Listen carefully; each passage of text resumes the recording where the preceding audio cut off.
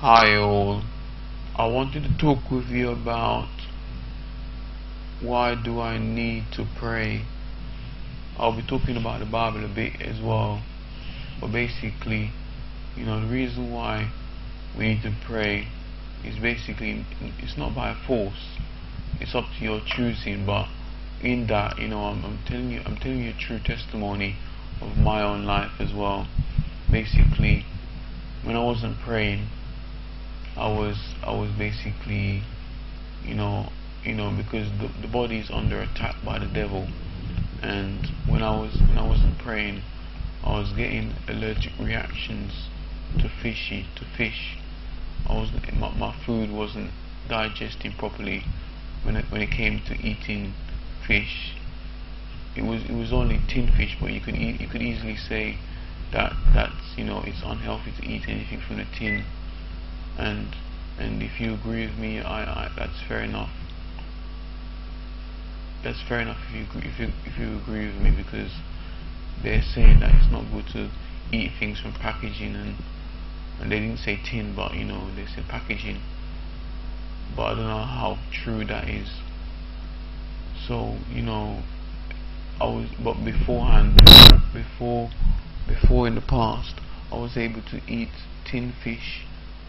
Okay, I didn't have no problems with my body, but recently as this week just gone, not just gone, but this week I ate like fish and also last week I ate like tin fishes, and my stomach was reacting with it, and it was only with prayer that's when it really stopped. But when I wasn't praying, it was there. I was still having problems with it, a little bit of problems. Wasn't digesting properly. But also with prayer, we have to try and read the word as well, because if we don't read the Bible long enough, or often enough I should say, we can be caught out with something of this world, because we can easily forget things, or something can slip our minds, and and then we'll be pulled away from the Bible. You might think that you might not get pulled away, but try not to take that risk, that chance. And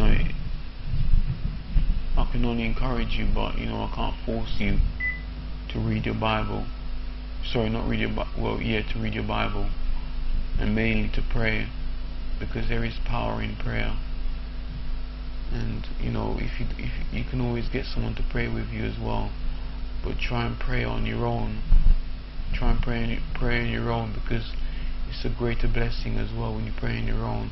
But it's also good to pray with two people, or mainly with somebody else, because the Bible says if two or more agree, it will be done in heaven. Type that on the search engines, just to show you that I'm not making these things up. So yeah, that's really all I have to say in this video. And yeah, so God bless, take care, peace be with you, bye for now.